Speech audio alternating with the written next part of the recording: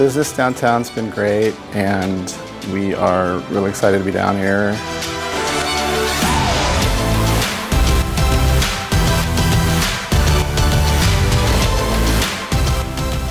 We own a gift shop that carries a variety of different items. Lots of it's locally made, also that we make ourselves, from jewelry to bath products to accessories and home and garden.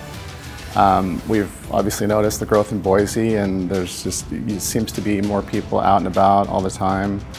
The people that are coming into the store actually seem to be most of them buying stuff, so that's great. I think our customer base is pretty varied. During the week we see a lot of people that work downtown and are just kind of getting out on their lunch break or a break and want to find a quick gift or a greeting card. Maybe friends that are meeting for lunch that are doing some shopping downtown. On the weekends, we definitely see a lot of overflow from the markets and just people. It's kind of a different crowd. It's more, I would say, families and tourists.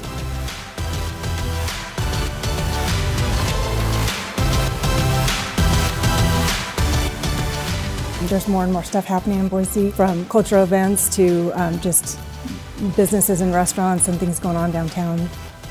We think the future is very bright for downtown Boise, and we're totally committed to being here. I've always enjoyed the energy of the city and the vibrancy of the city, and it's just getting better and better.